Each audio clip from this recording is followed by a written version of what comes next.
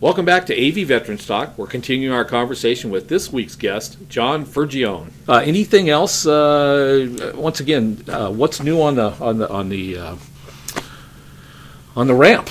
I mean, do we statics? We always have statics, correct? The ramp is full. It is. Yeah. The ramp is full of static airplanes, both fixed wing and helicopters. Mm-hmm.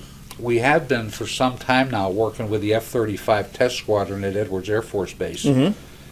And we hope to have F-35 number 1 on the ramp. Okay. There'll be, like I said, there'll be a huge number of different kinds of airplanes and helicopters. Right. Precision exotics. This one to me is kind of cool. Okay. If you are 18 or older, for a fee, we can put you on the runway in a Lamborghini or a Maserati. Nice. You can put the pedal to the metal and see how fast you can make it go before you have to start slowing down. Wow. Now, you're not going to be solo. You know, Right.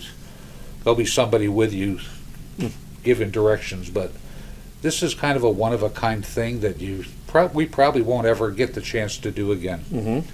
And our president, Rhonda Nelson, I have already signed her up for the first set the bar drive. Nice. Smoke and Thunder is also there. Smoke and Thunder answers the question of what do you get when you place 2 afterburning jet engines on the back of a pickup truck. Take it out to the runway, light the afterburners, and let it go. Wow. Bill Brack is going to do just that. And once he does, I predict it's going to be fire, smoke, speed, and thunder. There you go. Red, white, and boom. Puts an emphasis on the boom part, right? That's correct. Nice. That's correct.